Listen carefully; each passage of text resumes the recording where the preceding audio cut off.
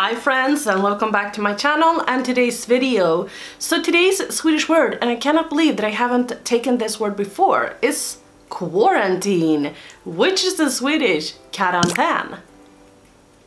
Karantän. So today I'm going to talk about some products that I'm going to declutter from my collection.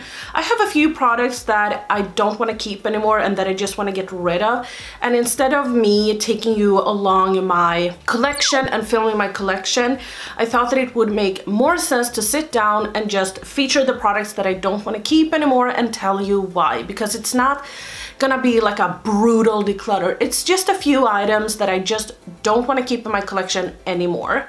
So I'm going to start off with two foundations. The first one is this one. This is actually the newest foundation to me. I bought this year. I was only allowed to purchase one foundation this year. No, during the first 6 months. I have a low buy during the first 6 months. So I was only allowed to purchase one foundation, which I did. I did purchase this one. This is from Milani. This is the Screen Queen foundation, and this is in the shade 200. Before I bought this, I looked up reviews and I heard a lot of people talk about the fact that it was sheer. It was, you know, a little bit dewy, but not like greasy. And I just felt like it just hit on the spot. I saw it on people's skin and I was obsessed. I needed it and I wanted it, so I ended up purchasing it. I wore it for 2 days and I felt like my skin was breaking out, and I knew that it had to be this one, so I thought I'm gonna make sure and not use it for a while and then just let all of the irritation that I have going on in my skin settle, and then I'm going to take it out again. Now, I didn't see a lot of breakouts, but I could feel like my skin was a little bit irritated, but my main issue with this is that it doesn't look good at the end of the day on my skin. I took a couple of pictures just so I could show you. I just took it with my phone. Niklas saw these pictures on my phone because I was showing him something on my phone, and he was like, "Why have you taken those photos?" And I was like, "It's just for a YouTube video." As you can see, my skin looks like super dry. It has kind of balled up, and I don't know how to explain it. I feel like the pictures are talking for themselves. I am the kind of person that wears my makeup from 6 in the morning to 10 at night. So I need something to last, and this just doesn't even look good at the end of my workday. It doesn't even last me until like 3 o'clock, you know, so it gotta go. The other foundation is this one. I know that some people are gonna gasp and some people are gonna be like, "What?" But I am not the person that loves a full coverage foundation anymore. I would much rather prefer a medium. I feel like if I wanna go in with a full coverage foundation, I would much rather go in with something that isn't matte. My preference has changed a lot, as I said, and I have tried to blend in moisturizers with this. I have tried to blend it out with an oil. I've tried to blend it out with my custom enhancer drops from Cover FX.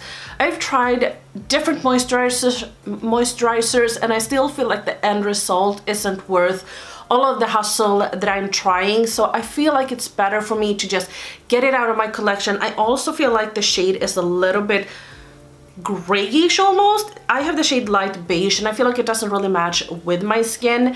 Now, if I had 2 foundations in my collection, I would keep this and I would just suck it up.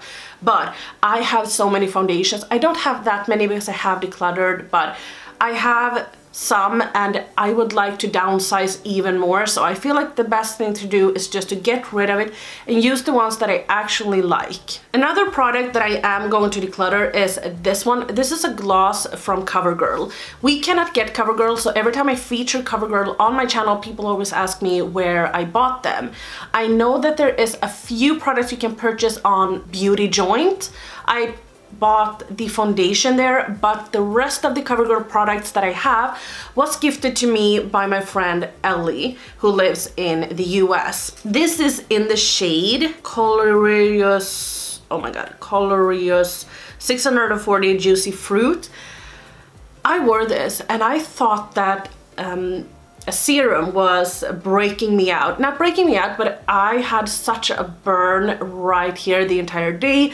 I went like this the entire day because it just itched and itched and itched, and I just couldn't take it. And then I went with this the entire day. We had our dinner, and then after dinner all of my lip products had come off, so I just reached for this gloss to apply it, not over a lip gloss or lipstick, I mean, just apply it on its own, and I felt like it burned. So it's this product. I think it is that it contains a little bit of like chili or something, because it's not the burn that you get from peppermint or something like that. So this one as well, it just, I like it, I like the shade, I like the color, I like everything about it like that, but it just, it irritates my skin, so I cannot use it, unfortunately. So if you saw my eyeshadow palette collection video, you saw that I decluttered 4 palettes. I just wanted to feature them here so that if you didn't see that video, or I don't know, you can see them here. So the first one is the Blush Tribe Laila 2 palette. I told you guys that one of you guys were going to get it, and a lot of people contacted me and was like, you can give it to me, there's no problem, I can take it. And I'm like, yeah, it's not that difficult for me to get rid of unused makeup. I don't know how many, but there were a lot of people that said that they wanted me to ship this to them. This is going to my friend Ellie that I just talked about in the US. Blush Tribe is closing down, and this was sent to me in PR and I never got around to use it. I think that Ellie is gonna love this palette. So we talked a little bit on Instagram, and I asked her even before the video went live on my channel, and I asked her if she wanted this. Now I think that this is a gorgeous palette, and I for sure that I would love this palette. I would get some use out of this palette.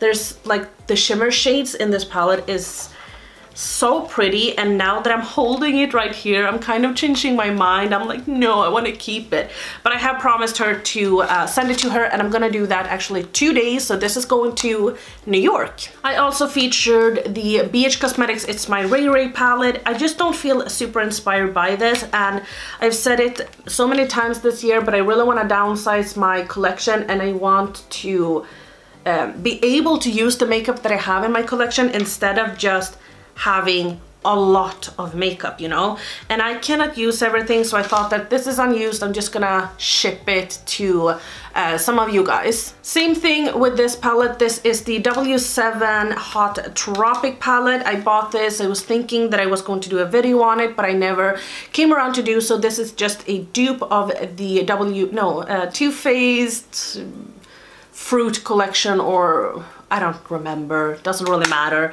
But yeah, I'm going to have this in some giveaway or something, give it to some of you guys. And then also the last one is the Blue Moon palette from ColourPop. I did not love the shimmers in this palette. I feel like they were a little bit lackluster, and I just didn't really love them on my eyes. The shades that I used was the shades Tide Pooled and Lumi, but this palette is almost like unused. I haven't even swatched all of the colors, and you can see that it is in very good condition, so I'm just gonna give it to someone. I would much rather reach for the blue shadows that I have in my Be Perfect Stacey Marie Carnival palette. I'm also going to get rid of a bronzer, and it's not that I hate this bronzer or anything. I actually really like this bronzer, except for the scent. So this is the Physicians Formula, I don't even know, butter bronzer. I have the shade Light Bronzer. So this is what it looks like. I have hit pan on it, and again, I could try and finish this one up, but I don't want to, because Physicians Formula is no longer cruelty free, so I would much rather just get it out of my collection so that I don't even have to look at it, because I'm honestly just annoyed when I see it. Physicians Formula did join the same sort of program that Wet n Wild did, so they have to go, and I hope that they change their mind in the near future. We have a couple more products. The next product is this one. This is from Revolution Skincare, and I actually love their hydrating moisturizer. Can't remember what it's called, but this one is anyway the mattifying boost. This contains niacinamide, but it is very, very matte. There's nothing wrong with the formula, there's nothing wrong with the actual product. The only thing is that I don't really like it because of the fact that it is very, very matte on my skin, and I, as you guys know, like a little bit more of a glossy, dewy skin, and I can't really use it at night because I feel like it's a little bit too light for it, and I don't like to use it during the day because I feel like I get a little bit too matte from it.